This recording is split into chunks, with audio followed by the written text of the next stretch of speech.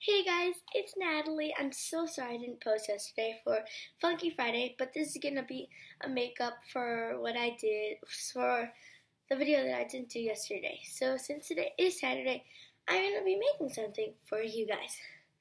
Today I'm gonna show you how to make this fake icing, which you should not eat because it has dish soap inside and it could be very toxic. I made these red ones last night. And you're supposed to let them dry out. And then I made the white ones today, and I just put the dried out red ones right on top of the white ones to make it like really nice and cute. So today I'm going to show you how to make it. What you will need is some dish soap. Any kind will work. I use Joy.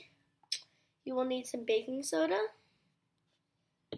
You will need a mixer or just something to mix with. Also, you need a container or plate or bowl. And you need a small size Ziploc bag and a medium size. They can be the same, but since they are different, I was just going to use a small one to pipe it out. You also need a rubber band. So that's all the things you need, so let's get started. I'm going to put this down so that you can see. You're going to put at least 10 to 15 squirts of dish soap. 3, 4, 5, 6, 7, 8, 9, 10, 11, 12, 13, 14, 15. You can either do 11 or 12 or 13 or 14. I just wanted to do 15 because I do want to make a lot. Now you can add food coloring at this part with the dish soap. Don't add it with when the baking soda is there because it will take a long time. I'm not going to add any food coloring because I just wanted to keep it nice and white like if it was vanilla frosting. Now add baking soda. If you didn't know, this is actually not enough of baking soda right now. I did spill some over here, but I'll clean that later. Now take your mixer or whatever you're using and just mix it. As you can tell, it's starting to like foam up into like a green kind of thing because, yeah. As you can see, there's a lot of dish soap and it's still very liquidy. This is the part where you add more baking soda. If it's too liquidy, then you add more baking soda. If it's too dry, like the texture of Play-Doh, then just add some more of the dish soap. Now just keep on mixing, and it is getting a lot better, getting thicker, but it's still very liquidy. Keep on mixing.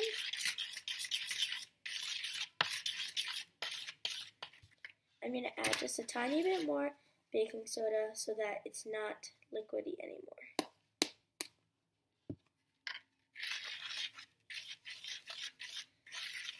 Okay, this should be good for now because it's getting to the texture of ice cream.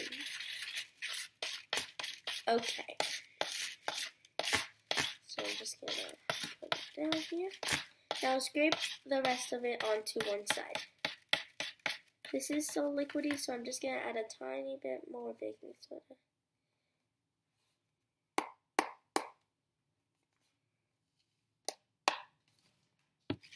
Like so. Now it's getting a lot better.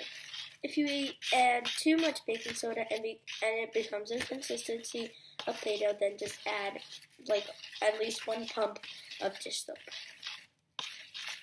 Now, I don't know if you can see that, but there's bubbles now, and that means that it is ready. Now that it's ready, scrape it all onto one side so it's easy to spoon into the Ziploc bag. Now take your small Ziploc bag and open it up, like so. And move this over. Okay. So now take some of this and scoop it. Make sure it just drips off. Scoop it right into the Ziploc bag and take your finger and just take it off. Now scrape some more, like so, and scrape it off. Okay, this is the last spoonful.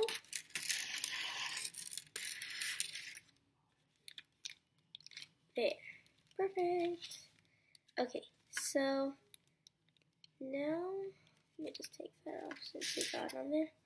Now put your plate to the side and put your bigger Ziploc bag here. But before you do that, you are going to close the Ziploc bag and take this and kind of press it so that it goes all the way to the corner.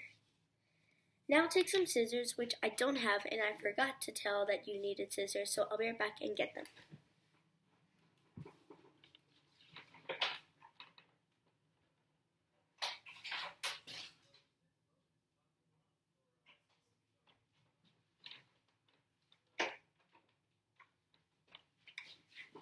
Okay, so I'm back and I got the scissors. Now that you put it onto the corner, you want to tie it. So push it down and twist the top like so. And this is where your rubber band comes in handy so that all the frosting stays on the corner, and it also pumps it out when you need some. So just tie it around like so.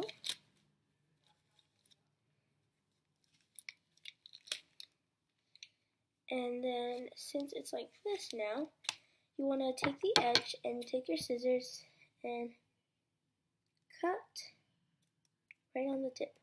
Whoa, this is very liquidy.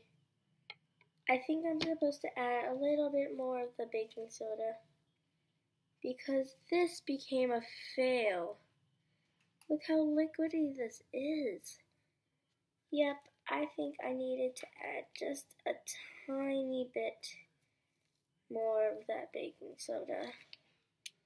Well, that was a fail. There's always a fail in my videos.